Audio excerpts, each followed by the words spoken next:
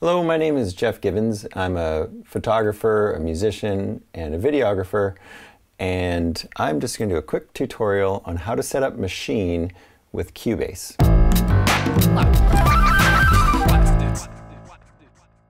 So first thing we're going to do is open up a new project. I'm using Nuendo, but it's exactly the same in Cubase. So pop up an instrument track with Maschine in there. And I'm going to load up a generic drum kit to start with. So we'll go over to the browser. Let's go with this one right here. Click on the group itself right here in Maschine and go to this little icon right here to change the input and output settings. So first let's click on the input. I go to key mode, change that to manual. Leave the source set to none. I'm going to set the channel to 1. And for these drum pads, I'm going to set it to C3. I'm going to leave the through set to off. Next thing we're going to do is click on the sounds. And we want to change all of the sounds in this drum kit. So we want to make sure we go Command A to select all of these sounds. So first let's click on the input and MIDI. This one we leave the source to default, we set the channel to 1, and we set the through to off. Then we go to output and we click on MIDI and we choose host as the destination, set the channel to 1. Last thing we need to do in Maschine is right click and choose group MIDI batch setup and choose sound to MIDI notes. Once we've done that, we can now go to our MIDI track and we can see that MIDI information is coming through this MIDI track, and we're going to be able to record on this track just like we would a normal virtual instrument with a normal controller. So let's try playing along with something here. Turn on the click.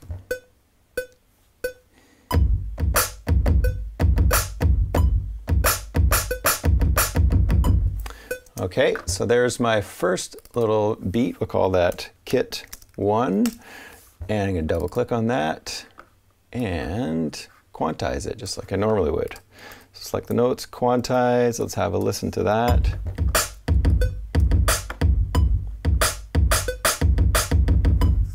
And of course we can adjust the velocity, edit notes, etc., etc. And I'm just going to resize this so that it's 2 bars long. So here's the cool part. Once I've got one kit all routed and set up properly, and then right-click the kit, I can save that as a preset. So I'm just going to choose Save, and we'll call this Default Kit for Cubase. Let's save that right there. And then now, if I click on my personal library, I can see Default Kit Cubase right there. And you'll notice this routing button at the bottom of the browser. So if I make a new group and I double click on Default Kit Cubase, it's going to load up that same drum kit.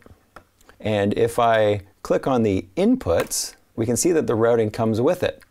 So if I click on Input MIDI, I see all of this routing comes with the routing that I saved in that patch, as long as that plus routing is on.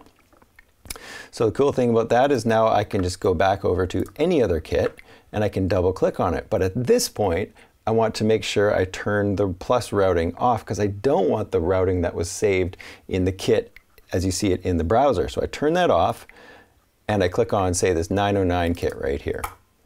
Double click on it. And then now what I need to do is make a new MIDI track for channel 2 in Maschine. And the only thing I will need to change that doesn't come with the routing is the MIDI channel. So I make sure my group is set to channel 2. I make sure the sounds, all of them, remember to do this, Command A to select all of them, and then click on Input, set it to channel 2, and Output, set it to channel 2, and then right-click the kit and choose Group MIDI Batch Setup, Sounds to MIDI Notes. Now I should be able to go to MIDI channel 2 and have a totally different drum kit in channel 1. So I can go to channel 2 right now and make sure I click on Group B over here on Maschine as they're switching back and forth. And now I can play something along here as well.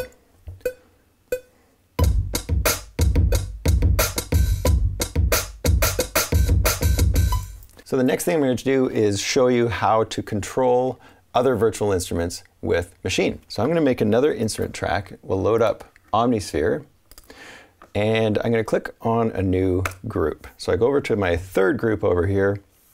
I'll start on group, I click on input, I change the key mode to manual. I'm going to set the channel to 1, and I'm not going to change the start note on this one. And then I'm going to also click on the sound and make sure I click on MIDI input, or leave the source set to default, and set the channel to 1 and turn the MIDI through off.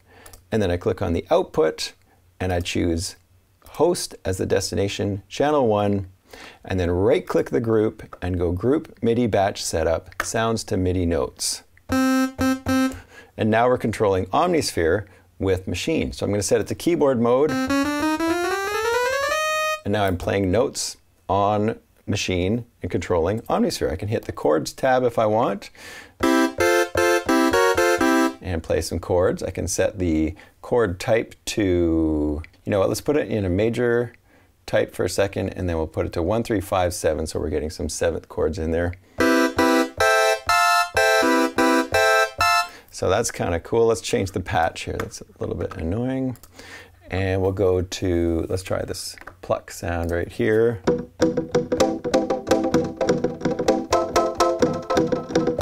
Okay, that's pretty cool. Let's try playing this along with what we've got already.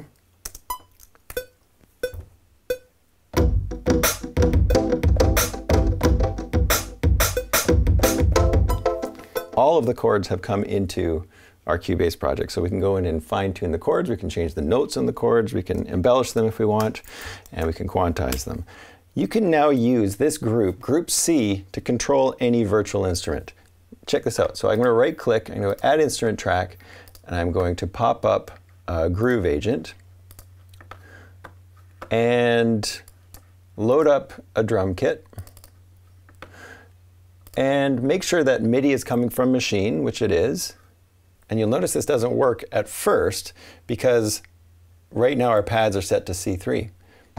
So nothing's happening. But if I just go up to the octave button up top here and set that to C1 right there, we are going to have control from this device onto our Groove Agent track. Once I've loaded up a Groove Agent, I'm going to go and make sure I'm on keyboard mode, not on chords anymore.